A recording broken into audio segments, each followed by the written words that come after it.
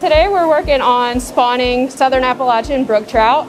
This is a process that will go on to help their populations for years to come. We start to drop the temperature of our trout system a few weeks before we want to start spawning, like in the wild, how their water temperatures would start to drop. This is a trigger for them that it lets them know that it's almost time to start spawning. We'll pull the fish out of the system when we think they're ready to spawn. We'll anesthetize them just to make the process go more smoothly. Once they're ready, we'll weigh the fish, measure the fish, and take all the data on that. Then we'll dry the fish off because any drop of water into the eggs will mess with the fertilization process. We'll then squeeze the eggs out of the female. It's a pretty gentle process when they're ready to release the eggs. It doesn't hurt them at all.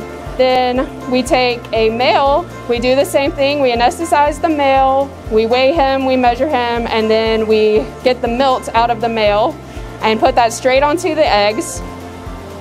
Then we take a saltwater mixture and pour that into the eggs and milt solution that we have. The saltwater is kind of just to help the sperm swim faster and find the eggs, help in the fertilization process. At that point, we cover the eggs to keep them dark. After 5 minutes, we will pour off the salt water, rinse the eggs with our cold system water, and then we'll add an Ovidine solution to the egg and milt mixture, and that's just like a disinfectant for the eggs.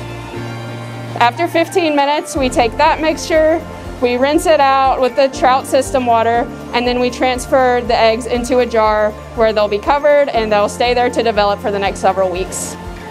Our spawning program with our Southern Appalachian Brook Trout is funded by Trout Unlimited. Their program is funded by the trout license plates that they sell for Tennessee. We've been working with them for several years and we couldn't do what we do here without them. Southern Appalachian Brook Trout are an extremely important fish.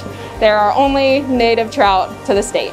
They're actually an indicator species, so if you find a Southern Appalachian Brook Trout in the wild, that's an indication that those waterways are healthy and how they need to be.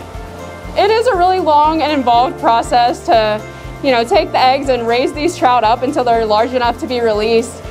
Just the fact that, we're restoring their populations and we're helping this native trout in the wild, it's just incredible to me. It's just an important part of conservation to try to save these fish and restore their populations for the future.